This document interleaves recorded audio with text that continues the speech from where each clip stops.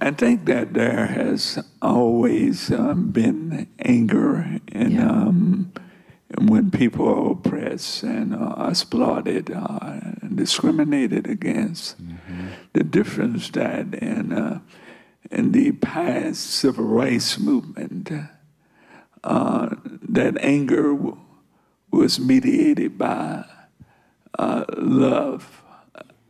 It was a mediation of love. Dr. King, when 63, when the 40 girls in Birmingham were bombed and killed, it was a setback with us, and it took it just threw almost a knockout punch to us, in Sunday school. 40 girls bombed by the Klan. And for those that don't know that, 4 girls, am I right? My memory, yes. And 1 was even decapitated by it, right? Mm-hmm. Yeah, it was a great tragedy. Killed in Sunday school. And the immediate response of the community was to express that anger. Yes.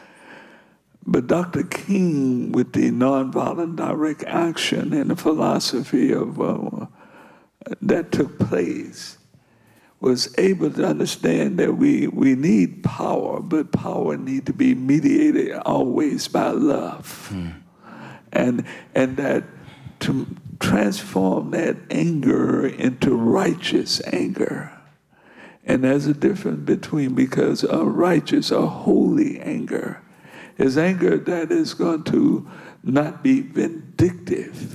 But it's going to try to achieve a goal.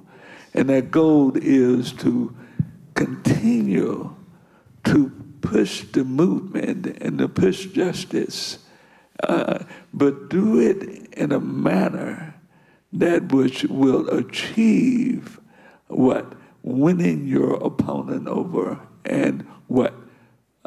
Transforming the American culture and bringing an end to Jim Crow and segregation. Wow. And so it was, the leadership understood that at the end of the day, as my brother spoke about the Truth and Reconciliation in South Africa, at the end of the day, the goal has to be that to realize that if we're going to continue to exist, if we're going to continue to be a community and nation, we must come together at a common table and with a common place and a common vision.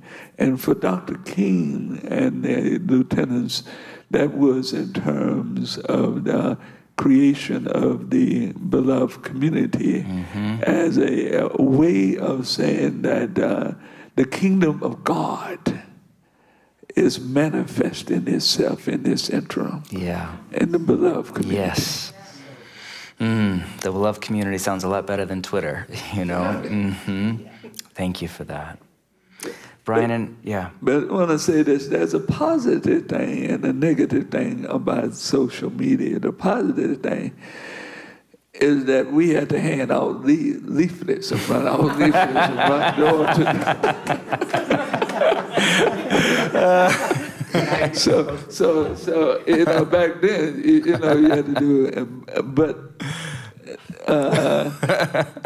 it created relationships because you had to talk to people face to face and organizing. You had to persuade people face to face, organizing, and it built relationship, and so you're able to touch more people now through social media.